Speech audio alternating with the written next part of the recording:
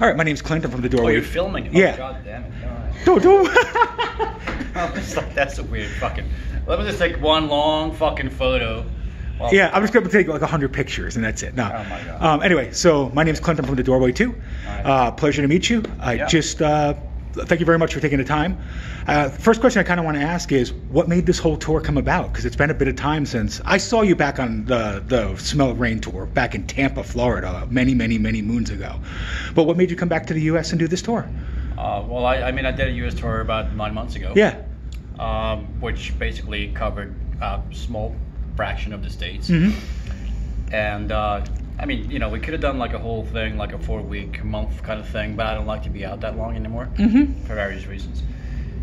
So yeah, this is kind of like, you know, part 2 of that tour. So that's basically the answer to that, you know. I Cool. mean, we did 10 dates a while back. Now we're doing 15. So Nice. kind of like, you know. Well, we're glad to have you back in Arizona. So we're definitely glad to have you back. So I kind of want to ask a little bit, there's been definite phases of your career. Yeah. So you've gone more the dungeon synth stuff and the more, I would say, fantasy stuff earlier on, and then it went a lot more electronic, in my opinion. And then you're kind of full circle again back in what I would call dungeon synth or more fantasy synth stuff. Well, that's a term that got invented in later years. I didn't invent that. I didn't think you did, but I thought it was weird. I mean, I'm getting used to it. No, cool. So what made you go back to more of the older sound or older style that you were doing originally? It felt like it was time. I was getting into the idea of putting the mask back on. I was thinking about that for a couple of years while doing the industrial rock band, and then we took a break from the industrial thing, and I went back to being solo. And I just felt like, all right, fuck, man, let's just go back, do the old stuff and see what happens. And here I am, like a couple years later, and fucking 80 to 100 shows later. It's going pretty well. Cool. Yeah. So, the new record kind of feels like a continuation of the older materials. I don't know if that's the truth or not, but I think that's pretty close to what ended up happening. I mean, when I started making that music, I wasn't sure what I was doing. It just kind of like that. What I always do when I make music, I just let whatever feels natural just happen. I don't plan out like this is gonna sound like this, it's gonna sound like that. I just kind of like I start something and then one thing leads to another, and it ends up being whatever it is. So that's a pretty natural way of making albums as far as I'm concerned. And here we are. So I want to dig back in a little bit into the past. So I really love Vond. I think it's I think it's some of my favorite. I always called it like the darker side of what you did. I wouldn't. It's the I would like to die side of it. That was me back in the 90s. Yeah. So what brought that about, and why have we not seen much of anything in quite a while? Quite frankly, I haven't really felt the need for it. Okay. What brought that about was I started Mortiis back in the early 90s, and as this strange conceptual thing, and a couple of years into that, there were a lot of like really negative. I've always been like kind of haunted by darker sides of my psyche, Sure. And I felt like I should probably have a way to sort of ventilate that in a creative kind of way, and then that was a great thing for me in the 90s to do. Thankfully, in later years, I haven't really felt the need to, express myself in very super negative ways, which is great, because that makes me want to feel like I want to stay alive and all that. But so that's really the reason. I mean, Vaughn was there as a way for me to exercise some really dark shit. Absolutely. Yeah.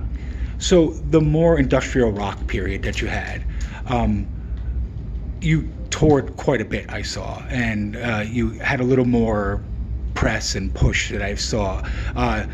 Do you see those fans coming to this kind of event, or is it more the older fans that from the past that you see? I think a lot of the older fans will probably be, well, and they have been sort of crawling out of the woodwork again, which is interesting to see. I'm one of them. That's why I'm saying. Cool. Yeah. But you get the crossover people. I always did get the crossover people, but you can't expect to please everyone with everything you do, because what I do is such a broad kind of palette of music and sounds.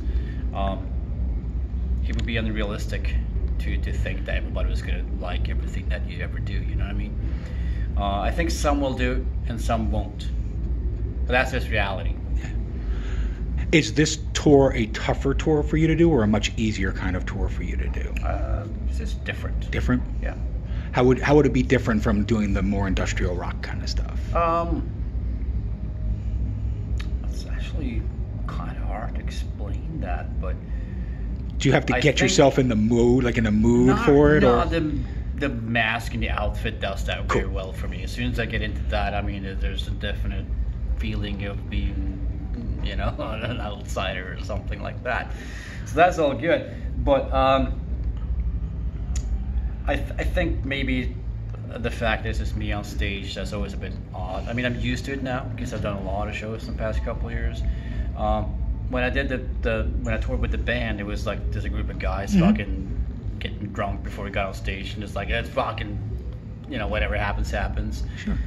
Now I guess being alone on stage makes you feel a lot more self-conscious about stuff and all that shit, you know. But I mean, I'm getting used to it, you know, and so it's cool. But it's hard to put a finger on what that is, but it's different. That's really all I can say. So is it the actual album you're doing live, or is it kind of an interpretation of the album? No, it's the album. I mean, it's the Spirit of Rebellion, which in itself is that in itself is the reinterpretation of a lot of the stuff I did back in the 90s. Okay. So it's in that sense, I guess it's a kind of a conceptual tour. Awesome. And I would say this is kind of an interesting tour. I know your tour mates are kind of sitting over there right now a bit too. Right. It's kind of an interesting tour. So it's like Extremity meets more just dark synth ambience. So how did that come about? Like how did this tour come about? Was it did you ask them to come along with you? Did you hear them and be interested? Like how did that happen? All of the stuff you just said. Okay. Yeah, I mean, you know, there's a connection between. I mean, they're very experimental and dark, you know, and they're doing their thing on their level. I do my shit on my level, and I think we connect on that sort of like atmospheric, sort of strange kind of channel. And I thought that would be a good match, and so far I believe I've been right about that. Awesome. Where do you see Mortiis going to? Like, what's the next phase? What's the next step? Are you going to continue on with what you're doing now, or is there a whole new plan for a different sound, a different style to come through? I don't have a plan for like a total 180 fucking change. I mean, I might want to do something slightly different next time, but I think by and large it's going to be along the lines of what I'm doing right now with you know, some minor sort of, you know, evolutionary sort of steps. We'll just have to see. I mean, I'm kind of like brooding on some ideas and shit like that, but I have a tendency to, you know, want to go in that direction, and I kind of end up going in that direction, you know. So like I told you like earlier on, like, you know, I just let nature sort of like take control, and we'll see what happens.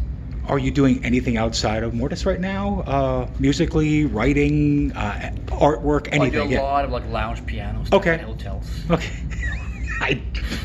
Sure. So, yeah. I'm focusing on Mortiis. Okay. Yeah. So at the end, that was awesome. No, it's awesome. At the end of the day, if the career is coming to a close, what do you want? Oh, it's dead. It's been dead for a while? For about 25 years. So what would you want people to remember you most for? Like, what's the one thing, if you could be remembered for? My porno career. That's fantastic. Yeah. It's been pretty good. It's been good? Yeah. All right, awesome. Fantastic. We'll need a couple titles to know after this, but all right. That's, no, I just want to say thank you very much. I appreciate your time very much, and I hope the rest of the tour is great. Thank you so much. Yeah, bye.